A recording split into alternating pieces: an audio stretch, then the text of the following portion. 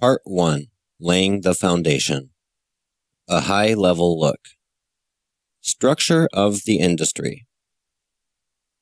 There are as many different types of services in the language services industry as there are words in a dictionary. And there are many different types of service providers and other key players as there are sentences written from those words.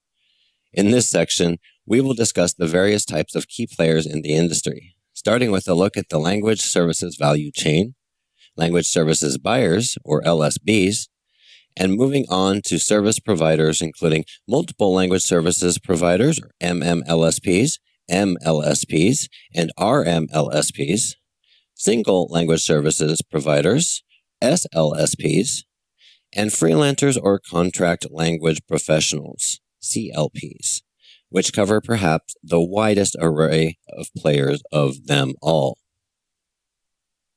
The language services value chain.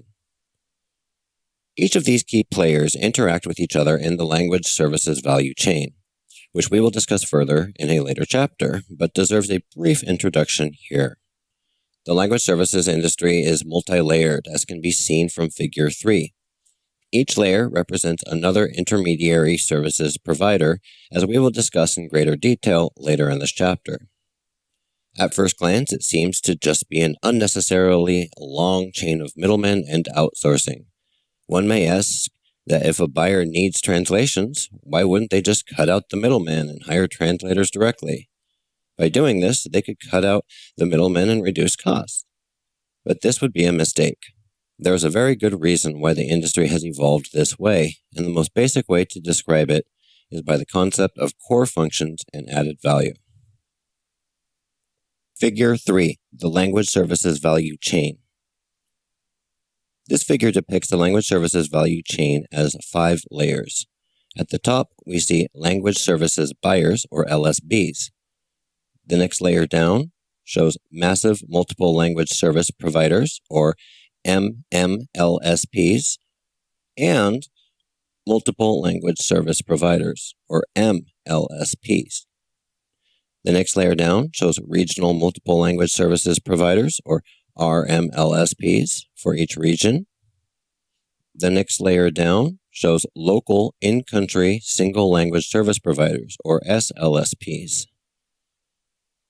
The last layer on the bottom shows contracted language professionals, or CLPs.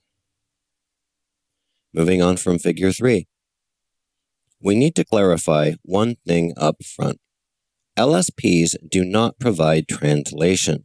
They provide vendor management, project management, and sales. This may come as a shock to you. You may then ask why one would hire a language services company to provide translations if that is not even their core competency. The answer is because the industry is structured in such a way that each of those middlemen, or LSPs, add necessary value. As we can see in Figure 5, each company in the chain adds value through its core functions. Along the way, each LSP also marks up the price of their services a bit so as to make a margin. The total value added at each step also reflects the value, in the eyes of the customer that is, provided by the LSP through their experience and expertise, which make the value perception even higher than the price being paid. The language services value chain is the interconnected, branching chain of buyers and suppliers that work together to deliver all of those language services to the end client. At the bottom, freelancers add value by providing translation. As these translations move up through the value chain on their way to the buyer, each supplier adds their own value to the process so that by the time it reaches the client, the total value is much higher than the original translations. This added value is at the heart of the language services industry. It is why LSBs are happy to pay higher prices to work with MMLSPs instead of working directly with translators. Figure 4. Each company in the value chain adds value through their core function and marks up price to make a margin. Figure 4 shows the relationship between the value, the customer price, the core functions, and the markup. This includes the LSP margin and the LSP cost. Figure 5. Each player in the industry contributes to the language services value chain. Figure 5 takes Figure 4 and expands it into a multi-layered diagram. This shows language services buyers at the top with contracted language professionals such as translators at the bottom. At each layer through the value chain as we move up, each layer adds value through their core functions. This value is then supplemented by the amount they choose to mark up. The total between the value added by the core functions and the value added by the markup equals the cost the next layer up is willing to incur for those services.